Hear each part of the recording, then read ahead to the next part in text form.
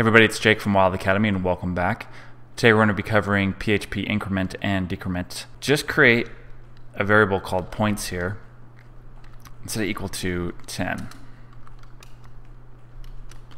Now below this, we're just going to print out points.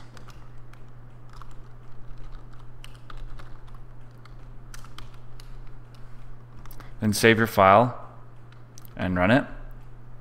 You'll see that 10 was printed out. If we come below points and we set points, drew an S there.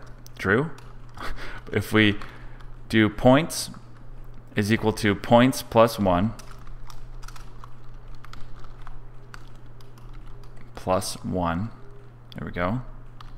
Then when we print out points, going to save it real quick. Then when we print it out, you'll see that it is 11. Now we could do like 5 here, save it, run it, and you can see that points is now equal to 15 because it was originally 10, and then we added points, which is the variable of 10, we added 5 to it.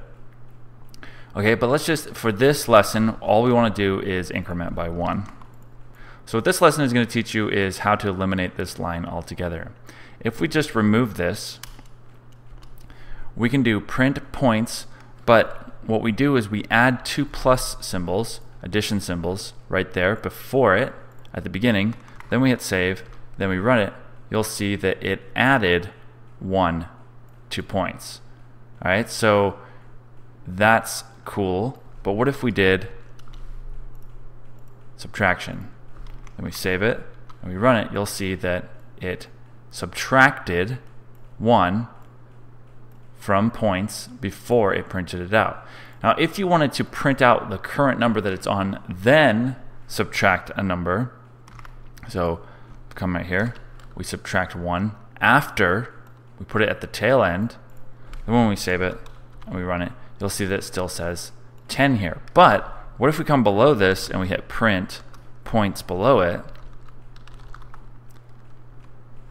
Then when we save it, we run it, you'll see that 9 was returned. So what I'll do to separate these is I'll just print a new line here.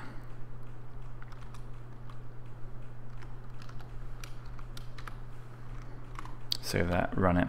And you'll see that a 10 is returned, that's this one right here, and then the 9 right here is returned. So it's printed this out first, then it subtracted from the variable, and now points is equal to 9. So the very same thing is true if we come up here and we make this addition. It's going to add 1 to it. So 10, after it prints it, adds 1 to it. Okay, super simple, makes things a lot easier, and it saves you time because you don't need an extra line. Alright, if you haven't subscribed to the channel, please do like the video. If you have any questions, ask those below. My name is Jake from Wild Academy, and I'll see you in the next one. Don't forget to get the book as well, because I know some people have been putting it off, and then they forget about it, or they get busy, and then they forget to sign up for the list, and then they end up not getting the book for free. So make sure to get on the list, and then you'll get it for free.